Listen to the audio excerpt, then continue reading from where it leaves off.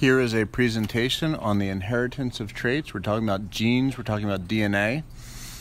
I thought this would be a good video to kind of review all the vocabulary that you've been learning to ensure that you really understand what's going on. With inheritance, the same root is heredity. Now, heredity is the passage of something from one generation to the next. That could be taxes, that could be an inheritance of money, it could be a home, it could be all sorts of things. It's just when something gets passed from one generation to another, that's an inheritance, and the process is heredity. This is also applicable to DNA or traits, as you can see here. So what is a trait? That's something, a characteristic of an organism that could be detected in some manner. We've done the vocabulary on this, but I just want to make sure we understand that physical traits are easy to observe or easily observed. They're related to appearance. Eye color could be a physical trait, hair texture, height, skin tone, just some examples for humans that are physical traits, things that we see are all very much physical traits. Biochemical. Now, we've learned about what metabolism is. It's the sum of all the chemical reactions in the body. Since I'm mentioning chemical reactions, metabolism there are aspects of metabolism that are biochemical traits. That could refer to something like lactose intolerance. There's a sugar in milk called lactose. If you can't digest it and it makes you sick when you drink milk, that's lactose intolerance. That's a biochemical trait. You're missing an enzyme called lactase, which is in your, should be in your stomach if you're drinking lactose milk. Sickle cell anemia, we'll talk about this a lot more in the next chapter, but that's a biochemical condition where the hemoglobin, the protein that makes up your cells, will actually deform and make a different shape in conditions of low oxygen, such as during exercise, and it can actually block small blood vessels inside your body. Cystic fibrosis, it's a lung disease.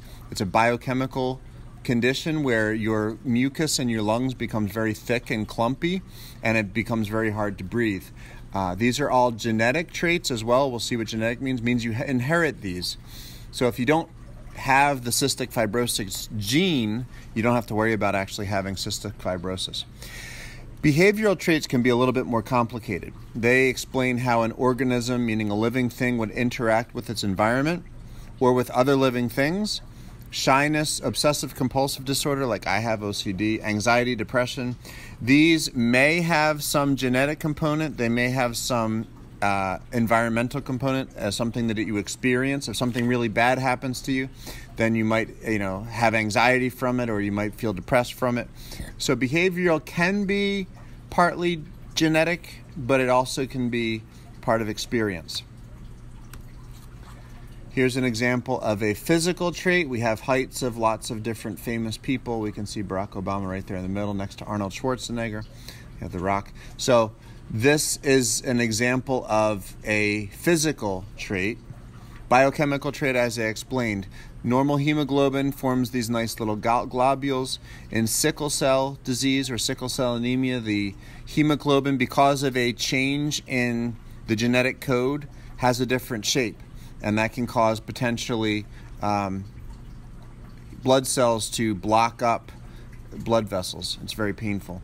Behavioral, now we do actually, as humans, we have a genetic predisposition to be afraid of snakes.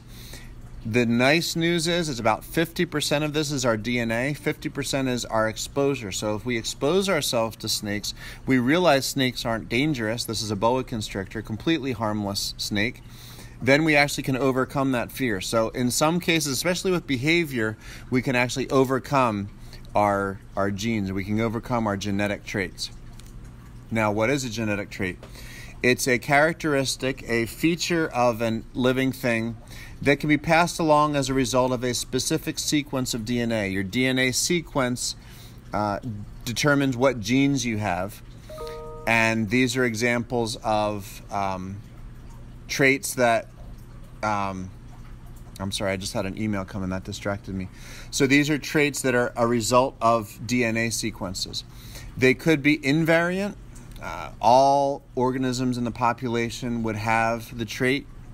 Some DNA is that way. I'm just reminding you of the Velociraptor in Jurassic Park with the letters there. That's really what we're talking about. We're talking about a DNA code.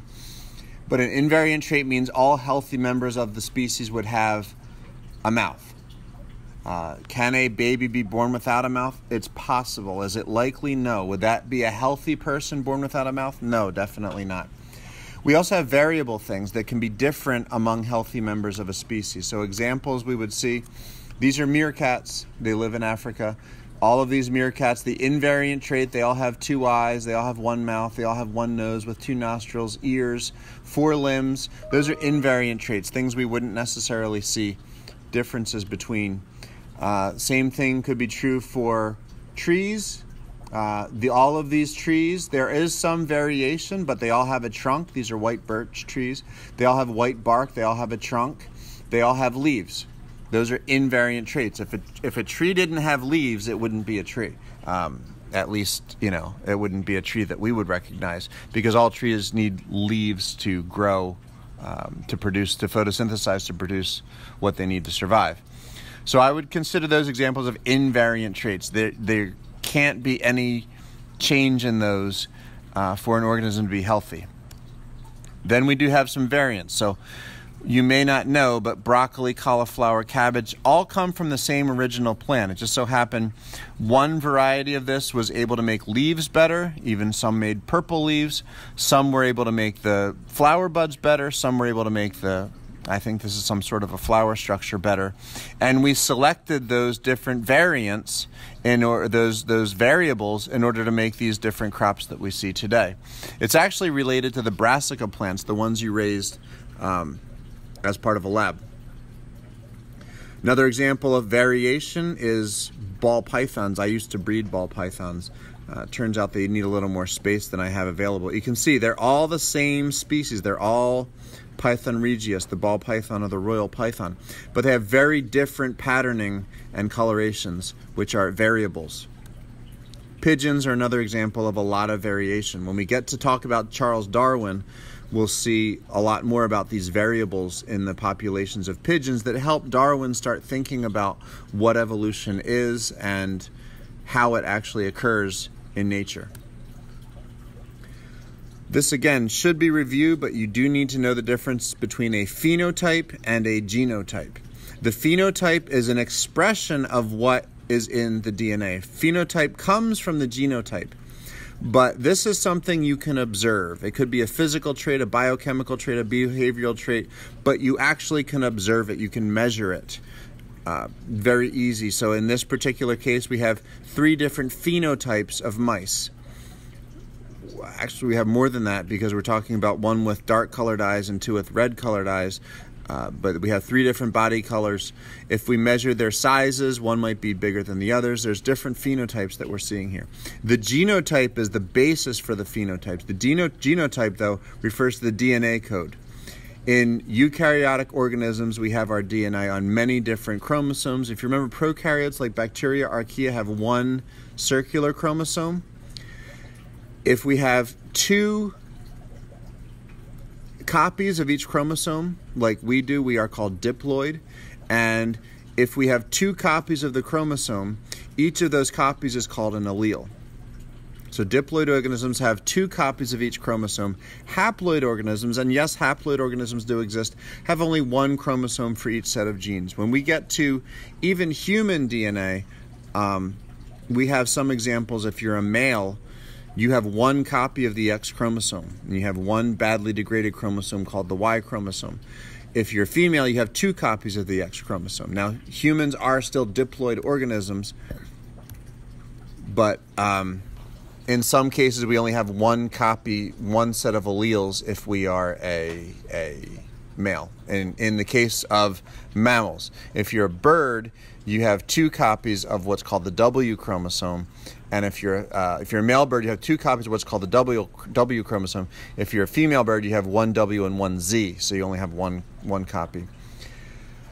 But that's for a little bit later on. What you need to know is eukaryotic organisms, which are the ones with a nucleus, they have their DNA on chromosomes, and those chromosomes are within the nucleus. Prokaryotes have a nucleoid, but they don't have a nucleus, and they generally have 1 single one circular form of chromosome, whereas we have linear chromosome or linear DNA on our chromosomes, and the process they're wound up around this DNA is wound up around the chromosomes with proteins in order to form what eukaryotes have, which I'll show you in a moment.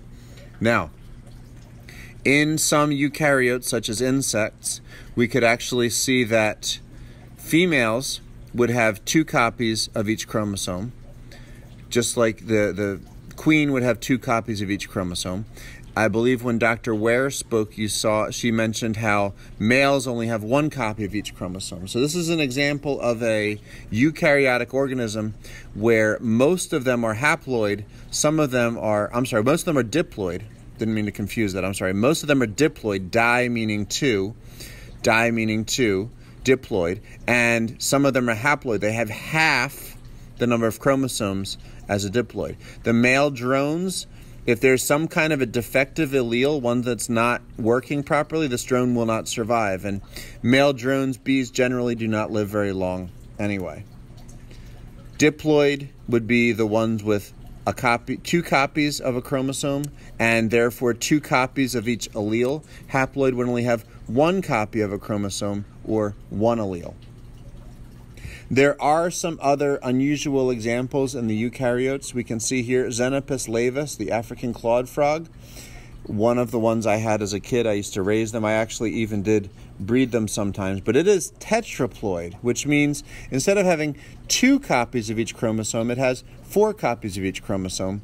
Amphibians in general, frogs and salamanders, have very, very large amounts of DNA in their genome, their total coding. So that's why something like an axolotl, the salamander that's able to regrow its limbs, we want to understand that process. It's a lot harder because amphibians just have so much DNA that we have to go through in order to make any sense of what's happening. Here are what the human chromosomes look like in general. Now, you've heard of the X chromosome and you've heard of the Y chromosome. Most of the other chromosomes, which we call autosomes, also have kind of an X-like appearance. Humans are diploid organisms. We have 2 copies of each chromosome. So 2 copies of chromosome 1, 2 copies of chromosome 2, 2 copies of chromosome 3. We are diploid. These are called autosomes. I know a student mentioned autosomes. Autosomes are the ones that are not the sex chromosomes. Some chromosomes are very small, some chromosomes are very large. All of them contain 2 alleles for a trait. If we're talking about how cells reproduce, there's 2 ways they go about it. Mitosis is when we make other diploid cells. So in mitosis, we make a copy. These are what the parents are. We make copies of each of our chromosomes, and then we distribute them evenly to our offspring. That can be used for growth. It can also be used for asexual reproduction. Now, I had thought that these GIFs would play as part of my presentation, but I see they're not. Let me try another way of going about this. They're still not playing.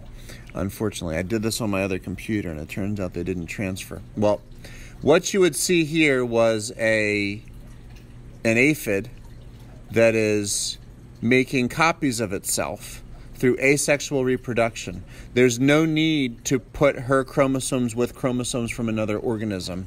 This aphid just reproduces her DNA, her chromosomes, in order to make a second aphid. The second example here were fish that are actually undergoing sexual reproduction. So you see how the parent cell has one copy. The parent cell has 2 copies of a chromosome. When those end up getting sorted out, the gametes, the cells involved in sexual reproduction, only have 1 copy of the chromosome, so that 1 chromosome from the male and 1 chromosome from the female can go back and make another diploid organism. Now, this was a pretty neat example where the female fish swims over, lays her eggs, and the male broadcasts sperm on top of the eggs to fertilize them. This actually was also shown in a an episode of The Magic School Bus. I'll try to get these GIFs together. Maybe I can link them somehow. What you need to know is that mitosis will give you the same number of chromosomes that you started with. Meiosis will separate pairs of chromosomes, so you only get one copy of a chromosome in the gametes. That's the important thing to remember. These are haploid. They have half the number of chromosomes that the original cell had.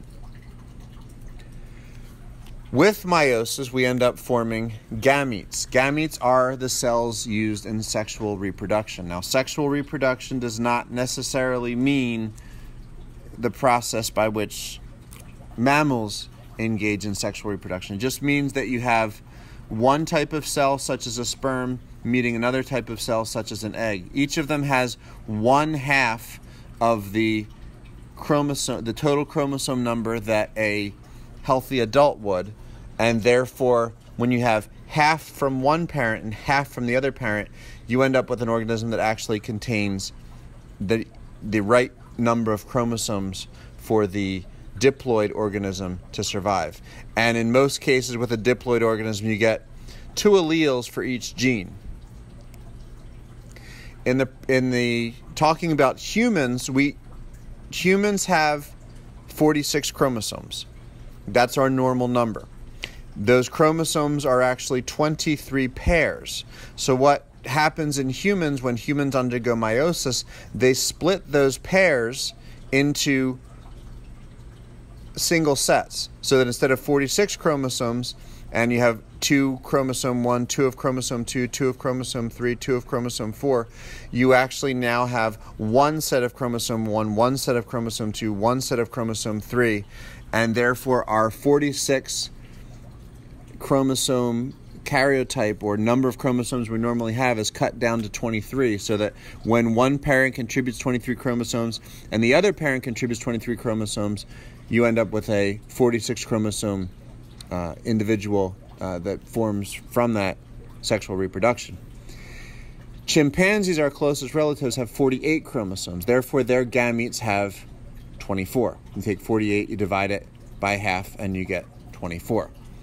Now, this is Oliver the chimpanzee, which I mentioned during class. If you had a human gamete meeting another human gamete, you'd have 23 plus 23, that's 46. That's what you would get in a normal human. Chimpanzee gamete would be 24 with another chimpanzee gamete, so a chimpanzee sperm with a chimpanzee egg would make 48, which is what chimpanzees normally have. For a time, Oliver, this chimpanzee who walked on 2 legs most of the time, was believed to have 47 chromosomes, which would mean probably one of his gametes was human and one was chimpanzee, because 23 plus 24 would be 47. It turned out they did some extra checks on Oliver the chimpanzee, and he did have 48 chromosomes like any other chimpanzee would. He was raised around people, and therefore he walked on 2 legs because he identified very strongly with people. Chimpanzees are still very intelligent animals, so if you're raised with people, you're going to think you're a person. That explains why he walks on 2 legs. And many of our closest relatives, the great apes that are our closest relatives, observe what people are doing, in this case giving a bottle to a baby tiger, and then they want to copy that behavior. Now, this again was a GIF that I had thought would transfer, but unfortunately it didn't. I'll see if I can post links to these GIFs so you might be able to see them outside of this actual presentation. I'll put the links in the comment section of this video if that's possible, and you can, in the description of this video, I'll put the links to these GIFs so that you might be able to see them. And I hope this is a helpful review for a lot of these vocabulary words. Thank you.